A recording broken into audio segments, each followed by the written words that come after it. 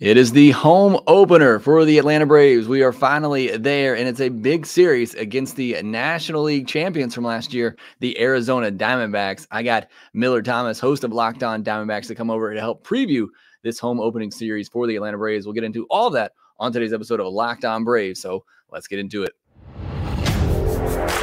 You are Locked On Braves, your daily Atlanta Braves podcast.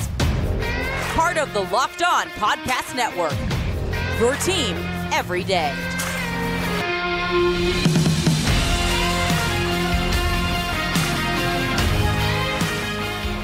Hey, and welcome back to Locked On Braves, part of Locked On Sports Atlanta, where we cover your favorite Atlanta sports teams each and every day. I am your host, Jake Mastriani. You can follow me on social media at ShortstopBall. Make sure you subscribe on YouTube. We're approaching 10,000 subscribers, so you can help me get there by hitting the thumbs up button on this video. Make sure that you are subscribed wherever you get Locked On Braves, audio, YouTube, whatever it may be. Thank you so much for your support here of Locked On Braves. We have finally made it. The Braves are home. We're going to play baseball again after 2 off days, some rainy conditions in Chicago, ready to get home and get our first home series underway against the Arizona Diamondbacks. Looking forward to that. And to help me preview that series, we got Millard joining the show once again. Millard from Locked On Diamondbacks. Obviously, make sure you go give him a follow, subscribe, all that good stuff as well, as he does a fantastic job with Locked On Diamondbacks. Millard, looking forward to this series. Glad to have you on. We got the regular season champs from last year in the Atlanta Braves going against the National League champs from last year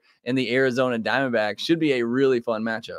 Yeah, I mean, the Braves are still one of the cream of the crops in the National League, right? Loaded roster, loaded rotation, loaded bullpen. So this should be a big series for both of the teams and another good test for the D-backs to prove that, you know what, last year wasn't a fluke, and you could do that with a big statement against the Braves. Yeah, that's really where I want to start with you is I want to ask, what has this offseason been like? The Diamondbacks 84-win team, right? And they get into the postseason, they get on a run and go to the World Series, ultimately fall to the Rangers there, but a great run, a good young team. But it feels like all the talk in the offseason has been Dodgers, Braves, Phillies, 2 of those teams that the Diamondbacks took down in the postseason last year. And I feel like there's really not much mention, at least what I hear on the East Coast, about the Diamondbacks. So kind of what is that mentality for this Diamondbacks team? And I said this on the podcast last year. I'm not going to go through the 200 podcasts I recorded last year to find it, but I remember saying after a series with the Diamondbacks, that is not a team you want to face in the postseason. They're a scrappy team. It feels like they play with a chip on their shoulder. They like kind of this underdog mentality. That's kind of the vibe I get from the outside, but I want to know your thoughts. Who is this Diamondbacks team?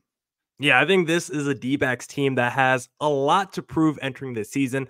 Obviously, coming off the National League run, you have great momentum entering this year, positive vibes, but entering the offseason, you didn't want to see your front office just sit on their hands, just be happy with the results that we saw last year because they were ahead of schedule. So was there a little concern that maybe the D-backs sit on their hands and just try to play the internal development route and say, you know what, we were a year ahead of schedule anyway. We don't have to go all in on this team.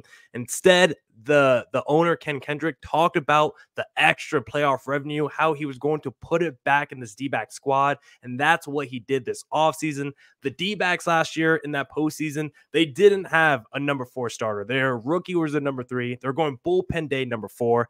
Evan Longoria, the statue, had a man third base. There were some obvious weaknesses on this D-backs team, and they addressed it all this offseason. They traded for Eugenio Suarez. They signed 2 starters to the rotation in Erod, who was really good last year for the Tigers, and Jordan Montgomery, who helped the Texas Rangers beat the D-backs in the World Series. You signed 2 guys to play DH in Jock Peterson and Randall Grichuk, who might make his debut in this series against the Atlanta Braves. So if you're this D-backs team, you wanted your ownership and front office to put money into a team that's coming off this great run. Yes, they're still young, but windows in sports are so small. And when you got a glimpse into what the ceiling of this team can be, love the fact that this front office and ownership address all the weaknesses. This squad has a lot to prove entering this season. Wants to show that last year wasn't a fluke, and they want to also redeem themselves for losing that World Series. So I think the D-backs are entering this season with the mentality of being the hunters and not just the hunted. Or did I get that wrong? I don't know. I don't even know. They're the hunted and the hunters at the same time. I don't know. Yeah, well, I mean, the way they came off the season, I mean, I think I think they're in that spot where they're probably still the hunter because even all the moves that you made, what was all the talk in the West, the Dodgers, and all the money that they spent? I mean, you just listed off all those great moves the Diamondbacks made. And I think probably most people don't know that and don't know that about the Diamondbacks and all those moves. And that's great to hear from a fan perspective, to see a team that had a good run, got to the World Series, and it wasn't just like, okay, that was a great year. Let's just hope that it happens again. So I'm happy to hear that. A couple of moves that you made. Well, one in particular, obviously all Braves fans love Jock Peterson and will forever love Jock Peterson. So that's somebody that every offseason he's available. I have Braves fans ask me, can we get Jock back? Can we get Jock back? Diamondbacks take him. But the one that I really wanted for the Braves, when they had a spot in left field, I really wanted them to get Lourdes Gurriel. He just seems like that kind of glue type of player, can do it all for you, is going to come up in big spots. And he's off to maybe the best start of any Diamondbacks hitter right now. I think he hit a home run in 3 straight games. So talk a little about Lourdes and kind of the signing him and the impact that he's going to have on this Diamondbacks team. Yeah, I mean, player of the week, like you just mentioned, started off the season really hot. And what's crazy is he was like the secondary piece in the trade for Dalton Varsho, right? A year ago, D-backs trade up-and-coming outfielder Dalton Varsho to the Blue Jays. Gabriel Moreno, their starting catcher, was the prize in that deal, with Lourdes Gurriel just being the secondary piece, pending free agent, didn't know if you're going to re-sign him. And last year, he has himself a really good year with the D-backs. Probably the MVP of the team last year to start the year, the first couple months. Brings the great vibes, the purple hair to the locker room, and he's a super clutch player as well. So to get him as a secondary piece in that Gabriel Moreno deal, like, I don't even know if you would do Dalton Varsho for Lourdes Gurriel straight up right now. So great move by Mike Hazen there. And Gurriel, I mean, he would have been a great addition to the Atlanta Braves. Still, somehow you guys got like Adam Duvall to help you out in the outfield. I mean, you guys, the rich keeps getting richer over there. Maybe, should have taken a look at old friend Jorge Soler a little bit. I mean, he was out there for a little bit. I would have loved to seen him not go to the NL West, San Francisco Giants. But Lourdes Gurriel has been really good for this D-back team. And to see him re-signed on like a pretty modest 3-year deal, I mean, he's been an impact bat for the D-backs since day one. Yeah, I love that move. Love that signing. Like I said, I think he was my number 1 target for the Braves going into the offseason. Is somebody that I really wanted. I thought that highly of him. Now, we know about Ketel Marte. We know about Corbin Carroll, who's maybe off to a little bit of a slow start. We know about Christian Walker. We've obviously talked about Lourdes Gurriel. Who is somebody else in this lineup that maybe Braves fans don't know about that they should keep an eye on in this series? Yeah, this one is a real easy answer. It is Blaze Alexander, because he tore it up in spring training. He was the best D-backs player in spring training. So far to enter the season, he's been continued that hot streak from spring. 417 average, 1167 OPS. He's a rookie playing his first games in Major League Baseball, and the D-backs are dealing with a little bit of injury right now. Perdomo got hurt in the last game, so that just opens up even more of a door for Blaze Alexander to play on the left side of the infield. He's been a guy, 25, crushed it in the minor leagues last year. Now he gets to do it on the major league level. I would say he's the guy to watch out for after coming off a game where he just hit his first home run as well. He's been crushing it at the plate every single game for like 5 straight weeks now. So I would say Blaze Alexander is that guy to keep an eye on. Yeah, kind of leading you in that direction. I know he's been on fire since coming up, and I watched him the other night in that Yankee series. Great, well-played series there by the Diamondbacks. I know they dropped it, but that was a really fun series to watch. But in watching Blaze Alexander, I mean, he looks like somebody in the box that's about to crush the baseball. I love this swing. Looks very athletic. So definitely somebody Braves fans need to watch out for. All right, next, I'm going to turn the mic over to Millard, let him ask me some questions. We'll get into the pitching matchups, obviously, at the end of this. But next, I'll turn it over to Millard, and we'll talk a little bit about the Braves. Everyone wants to eat healthier, but doing so can be a pain to plan and take so much time. It's also super expensive. That's not the case when you use Factor meals. Eating better is easy with Factor's delicious, ready-to-eat meals. Every fresh, never frozen meal is chef-crafted, dietitian approved, and ready to go in just 2 minutes. You'll have over 35 different options to choose from every week, including Calorie Smart, Protein Plus, and Keto. Also, there are more than 60 add-ons to help you stay fueled up and feeling good all day long. My wife loves the 2-minute meals. We both work. It's busy at home. You got 3 kids. It's hard to prep for meals. So to have these quick factor meals that you can just get ready, restaurant quality in 2 minutes. It really makes things a lot simple. They have pancakes, smoothies, and more. You can discover a wide variety of easy options for the entire day. No prep, no mess for meals. Enjoy that as well. Not a lot of cleanup there, and it's flexible for your schedule. Get as much or as little as you need by choosing your meals every week. Factor is the perfect solution if you're looking for fast, premium options with no cooking required. When we've done the math, Factor is less expensive than takeout, and every meal is dietitian approved. Head to factormeals.com/LockedOnMLB50. Use code LockedOnMLB50 to get 50% off. That's code LockedOnMLB50 at factormeals.com/LockedOnMLB50 to get 50% off. March Madness is here. You got the Final Four this weekend, which means the biggest moments in college basketball are happening, both men's and women's college basketball. PrizePicks offers injury insurance, so your entry stays alive. Even if you have a player go out, say in the first half of a basketball game, they don't return, you just remove that player from your entry and the rest of your entry stays alive. They also offer weekly promotions that can lead to big payouts, and PrizePicks is really simple to play. I can make my picks and submit them in less than 60 seconds. It's really just that simple. All you do is pick 2 to 6 players or a group of 2 to 6 players and decide more or less on stats like strikeouts, home runs, hits, and so much more. Millard, you're going to load up your PrizePick app on Friday. You're going to see Spencer Strider at 7.5 strikeouts. You going more or less? Oh, we got to take the under. I got to ride with my boys, the D-backs, and take the under on that one. So Miller's taking under. I'm obviously going to take the over or pick more on that. Whatever it's going to be, you'll see that over on PrizePicks on Friday. Download the app today. Use code LockedOnMLB for a first deposit match up to $100. Again, download the app today. Use code LockedOnMLB for a first deposit match up to $100. Pick more, pick less. It's that easy with PrizePicks. All right, Miller, let's jump back into the conversation here, and I'm going to turn things over to you. Let you ask me some questions about my Atlanta Braves. Okay, yeah, because I do have, they're kind of like D-backs times Braves questions, because I've been working on this little MVP theory, because I always feel like the next MVP is kind of a reflection of the last MVP. So I want to look at Ronald Acuna, 40 home run guy, 70 stolen bases. I think who in the NL can also put up numbers similar to that? I think a guy like maybe Fernando Tatis. I think a guy like maybe Mookie Betts. And of course, I think of my guy, Corbin Carroll. So I want to know, how much of a threat do you see Corbin Carroll to potentially stealing an MVP award away from Ronald Acuna? I mean, he's certainly possible. He's in that group, like you mentioned. And with the stolen bases and going up these days, Corbin obviously has that potential to steal 50, 60. I mean, I don't think there's any reason he can't get to 70 or 80 as much as he is able to get on base, batting at the top of that order. So I think he's definitely a threat. I don't know that it's going to be this year, but I mean, coming off the season that he had, I mean, winning, Rookie of the Year and all that, I mean, he is certainly on his way to be there. I don't know enough about the power potential. If he can get to 30, 40 home runs, that seems like a bit of a stretch right now for Corbin Carroll. But if he can, I mean, he's got the stolen base. I think he has the average as well.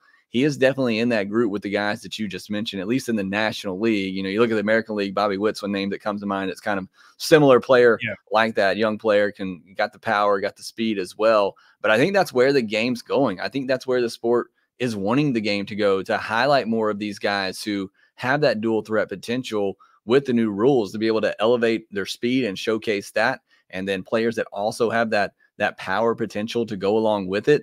I think you're going to see more guys like Ronald, like Corbin, like Fernando Tatis, and others get more into these awards because of just the incredible things that they're able to do, both on the base pass and at the plate with the power. Yeah, and it just makes the game more fun, right? If you're going to have more guys attempt to steals, you're going to have more guys in runners in scoring position, just more action on the bases, guys getting thrown out, just more chaos overall. And that's what the D-backs did all of last season, create chaos. And so I want to know, how much do the Braves like to play into that? Because we know they're loaded with star power, but how much do they go through the small ball? Maybe we just want to lay down a sacrifice and get this runner over. Maybe we just want to steal some bases, or is it just, we're a loaded team, let's just swing away at the plate? Yeah, so it's the final one there. And that's why I said last year, the Diamondbacks scare me as a team, because they play that kind of chaos baseball. They can play that small ball. They can move runners over. They can steal a base. And, those are things that in the postseason, where maybe you're facing top pitching all the time. Maybe those home runs aren't always there.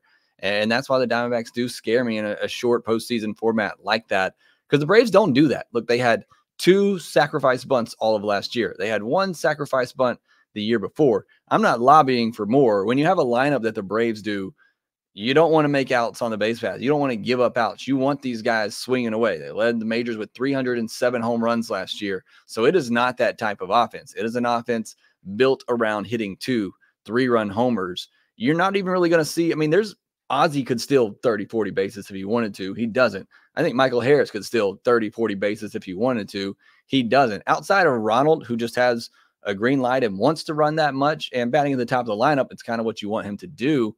There's really not a lot of guys on this team that are a major speed threat. I mean, I think Kelenic, Harris, Ozzie, they'll probably all get, close to 20 bases this year, but there's not really that huge speed threat. Even with Ronald and all the bases he stole last year, the Braves as a team weren't necessarily that high overall in stolen base attempts. So it's really more about just getting on base, taking your hits, not running into outs, not giving up easy outs, and just letting your sluggers do work. I mean, Marcell Ozuna's batting 5th, 6th in the order. He hit 40 home runs last year. You got Eddie Rosario, who's been replaced by Jared Kelenic. He hit 20 home runs down at the bottom of the order last year. So, I mean, it's just home run potential up and down, and that's typically how they're going to get it done when they win games.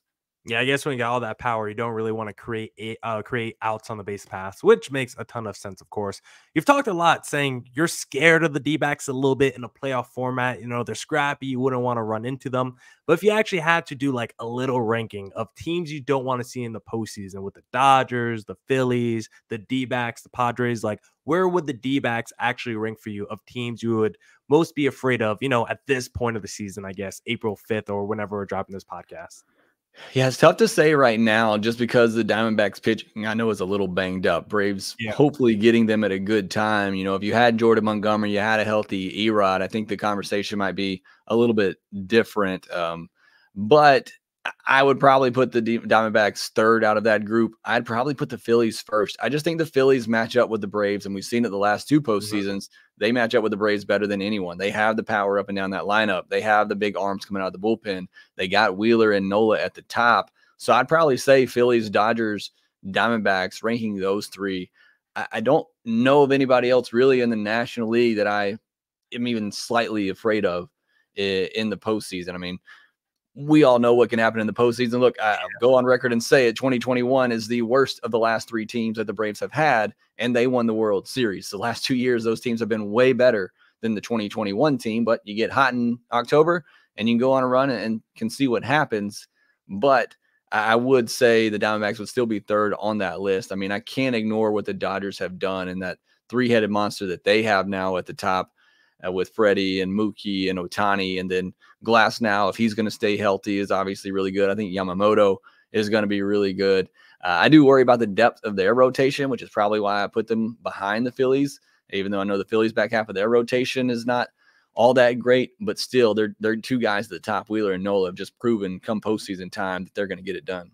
Yeah, I think that's the biggest thing. I probably would have the Phillies at the top 2 just because those guys just freaking step up when it's that playoff atmosphere. The Bryce Harpers, the Kyle Schwarbers, like I don't know if there's a duo more scary than those 2 when they step up to the plate, especially when they're playing in that home crowd of Philadelphia, which is probably the best playoff home crowd right now once you get to the postseason. So I would honestly even have the Phillies in my #1 postseason ranking. Even though I think the Braves are the most loaded team, I think the Phillies in a playoff setting are probably the scariest.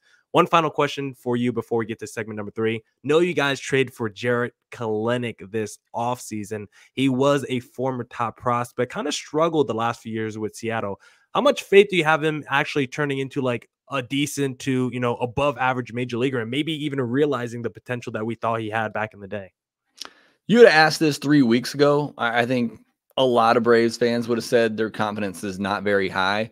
The Braves made a lot of adjustments with him since coming over. They really tried to quiet down his hands and his swing, and it's really seeming to pay off. I mean, he has been on fire to begin the year himself, and you really start to see the change about the final week of spring training as he started to make some of those adjustments. So I am extremely confident that the Braves are going to turn him into an above-average player. Again, Eddie Rosario was there last year. He was a 1.5 to 2 WAR type of player. I think that's probably the floor for Jared Kelenic right now, and I think he's even better defensively. So at the very least, I think the Braves are just as good this year in left field as they were last year. You combine him with Adam Duvall, and when they're now kind of in a platoon situation, and I think they're very strong in left field. But again, the results we've seen the last couple of weeks, and it's small sample size, Jared Kelenic's swing is starting to look much better. He's starting to make much better contact, get some more lift on the baseball. So Braves have done a great job. And look, I've said this plenty of times, they made a lot of moves, took on a lot of contracts, bad contracts to get Jared Kelenic. I don't think they do that unless they felt pretty confident that there were some changes with him that they could make to kind of turn things around with him. And at the end of the day, he's batting ninth in this order. Yeah. I mean, if he is a 1.5, 2 WAR player, so be it. But I am pretty confident that they're going to turn him into a really solid player. That's why I would just sorry. Yeah, I was just going to make one point. I was just going to say that's why it's a smart move to get a wild card piece like that as a former top prospect to be at the bottom of your lineup. Super smart by the Braves, of course. Yeah, and again, like I said, it's no pressure on him. I mean, if it doesn't work out, he's still making league minimum. He hasn't started arbitration yet. So I think a great move by the Braves, kind of low risk. If he's got it, then you have him under team control for a while. If he hits that potential, fantastic. This lineup just becomes even more and more deadly. All right, next we'll turn our attention to this weekend series, talk about the pitching matchups, which I think heavily favor the Atlanta Braves. We'll see if Millard agrees on that. We'll get into everything here next. Did you know that even if you have a 401k for retirement, you can still have an IRA? Robinhood has the only IRA that gives you a 3% boost on every dollar you contribute when you subscribe to Robinhood Gold. But get this, now through April 30th, Robinhood is even boosting every single dollar you transfer in from other retirement accounts with a 3% match. That's right, no cap on the 3% match. Robinhood Gold gets you the most for your retirement thanks to their IRA with that 3% match. This offer is good again through April 30th. Get started at robinhood.com/boost. Subscription fees apply. And now for some legal info as well. Claim as of Q1 2024, validated by Radius Global Market Research. Investing involves risk, including loss. Limitations apply to IRAs and 401ks. 3% match requires Robinhood Gold for 1 year from the date of first 3% match. Must keep Robinhood IRA for 5 years. The 3% matching on transfers is subject to specific terms and conditions. Robinhood IRA available to U.S. customers in good standing. Robinhood Financial LLC, member SIPC, is a registered broker-dealer. All right, Millard, we are here. It is the Braves home opener this weekend. Always a special weekend for the Atlanta Braves. I will be there on Saturday. It's the first time, Millard, and I think 13 years that I'm going to miss a home opener, not counting 2020, obviously. Wow. But family comes first. Kid has a baseball game on Friday night. I'm the coach. I got to be there. I thought about just getting somebody to sub, but I got to be there. But I'll be there on Saturday. Cannot wait to be my first game of the year. Looking forward to it. Going to get to see Max Fried in that start because he got pushed back with the rainouts in Chicago.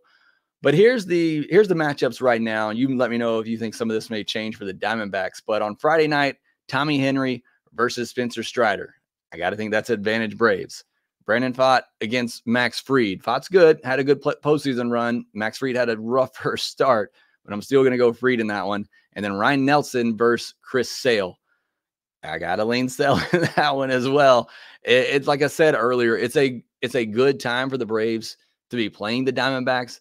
You got some injuries in the rotation. Obviously, just signed Jordan Montgomery, going to be coming up soon. Eduardo Rodriguez out. Closer Paul Sewald is out right now. I know Alek Thomas, outfielder, is out, and he was off to a pretty good start.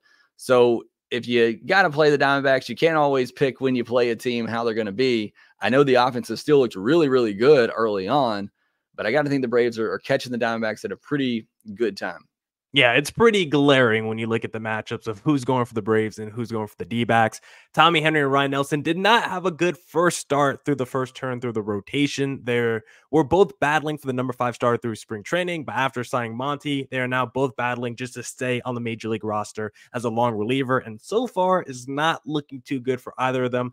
Game 2 is definitely where I'm hoping the D-backs can get that win, and then we'll see what happens in Game 3 because Fott was really good the first start of the year, of course, against the Colorado Rockies. Should be a lot different against the Atlanta Braves, but Fried did struggle in his first start and is someone that has dealt with a lot of injuries last season. So maybe he's still, ramping up. Obviously, that's more of your call than mine, but maybe he's not entirely in the right place yet, at this point of the season, still early, maybe still working into peak Max Fried shape. So I'm hoping D-backs take game 2, and then we enter that rubber game match, and hopefully Ryan Nelson, who has been working on his secondary pitches, his tertiary pitches this offseason, not trying to be as reliant on the fastball. Hopefully all the offseason work finally pays off in game number 3, because in game 1, it looked like more of the same of what we saw last year with the struggles. So hopefully in game number 3 against the Braves, we can see that switch finally flip for Ryan Nelson. Yeah, certainly hope that doesn't happen. I want to see this Braves offense who, look, they were playing in snow in Chicago, and Garrett Crochet is off to a fantastic start. But outside of that, the offense has been what we thought it would be.